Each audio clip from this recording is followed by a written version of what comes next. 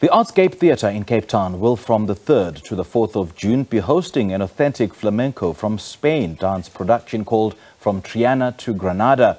For 3 shows only, castanets, colourful ruffled dresses and sensuous stylized movements will be on display as the Seville performers showcase their incredible talent of 8 young artists of the foundation Cristina Heeren of Flamenco Art. Simone Heradien is the Artscape Senior Manager of Communications and Brand Management, and she joins us now on Zoom to tell us more about this production. Simone, a very good morning. Thank you so much for joining us. Welcome to Morning Live.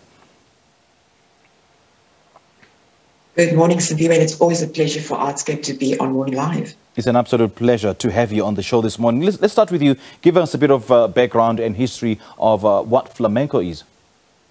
Yeah, the flamenco started way back, sort of around about between 1740, 1750 to about 1840. It started off primarily just as singing as such, and the instruments and the music came on later. And it's obviously to express. It's a very expressive dance, expressions of emotions, expressions of life, and it is taking the aspects of life and taking that and obviously turning into a dance form. And this is the same of the story of Triana A Granada, as to how the story will be told at the beginning, first in the sensuous mood, and then in riveting, and then it obviously, I don't want to spoil the ending and give the plot away to the patrons that has obviously come and see the production. But obviously it ends in an explosive finale as the drama and dramatic as what flamenco is.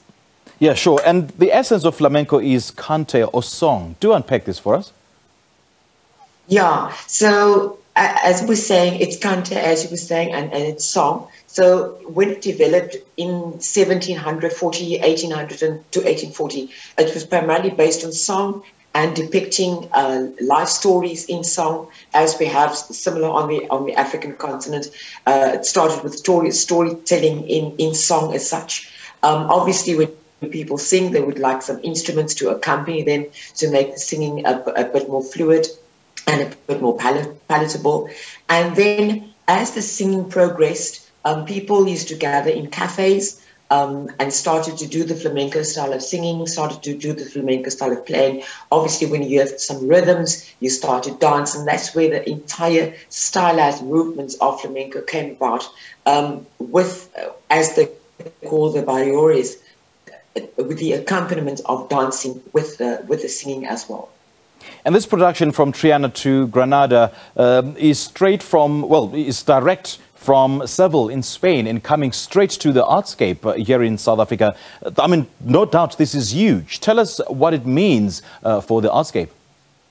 I think the last time Artscape had a flamenco show, I speak under correction, but I think I'm talking about an international one.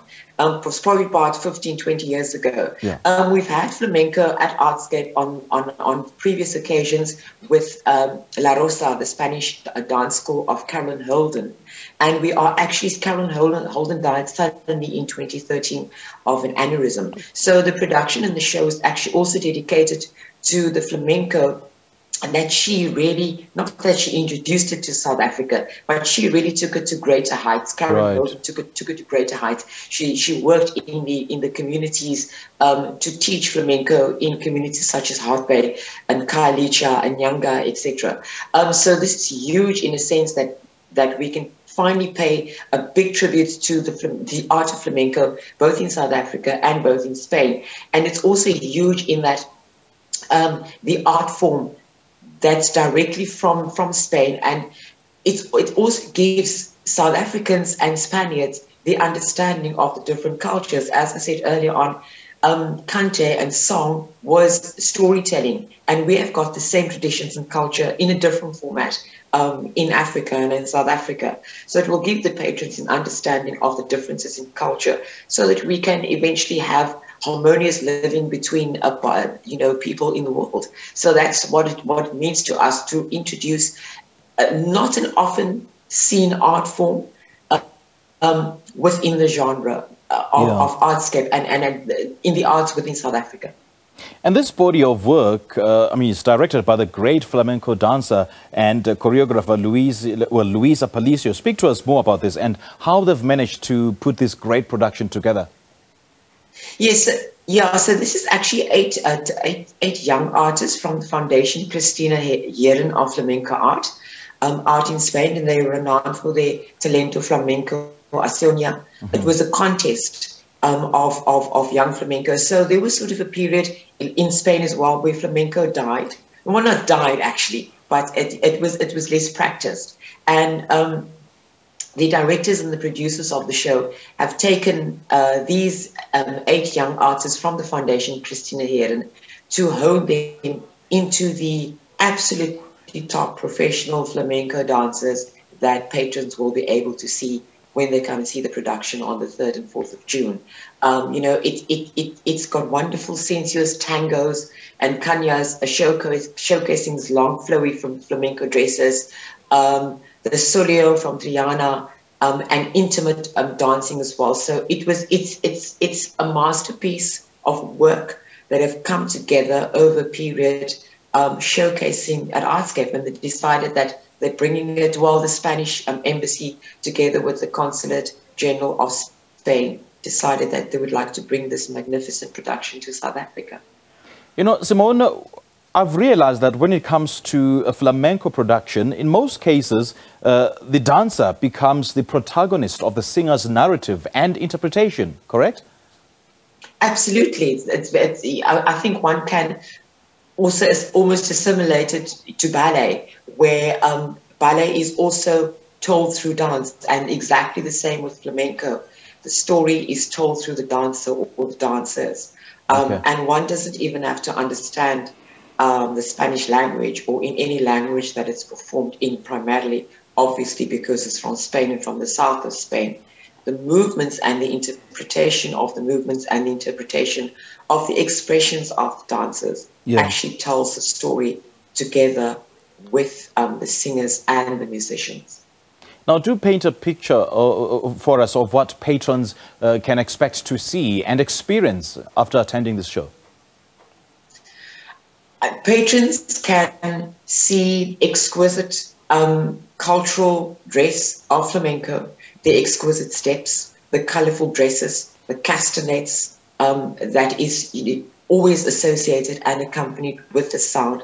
They can expect a fantastic show of song, of dance, of beats, of rondeno style. I know it may be, or all these Spanish terms may not mean much to the most of South Africans that don't understand Spanish, but it is really an expressive, emotive dance form that is not often, as I say, seen in South Africa, that patrons can have. And I'm sure when they're going to leave the audience, they're probably going to be just as expressive when they've come to understand what the actual story and what the production is about.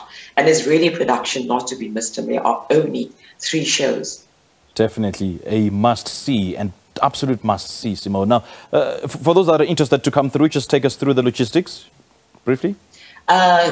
Tickets can be booked via CompuTickets, which either at the outlets found in most ShopRite and Checkers stores throughout the Western Cape, throughout South Africa, or they can phone our Artscape dialer seat, which is 021 421 7695. I'll repeat the number, 021 421 7695. They can also find us on our social media handles, which is very easy. It's Artscape Theatre on Facebook, on Twitter, on Instagram. And in fact, we have a lot of postings about Triana A Granada on our social media platforms. We have some teaser videos. So patrons who are interested to come and see the show can come and peruse our social media network, and they can see a bit of the snippets of what's in store on the 3rd and 4th of June. And there'll be 3 shows on the 3rd at 7:30, and then Saturday at 1500, and Saturday evening at 19:30 again. All right, Simone, great chatting to you. Thank you so much for joining us this morning. It's an absolute pleasure. Thank you. All right, that was the Artscape Theatre's Simone Heradien, and we were in conversation with her about their forthcoming production called From Triana to Granada.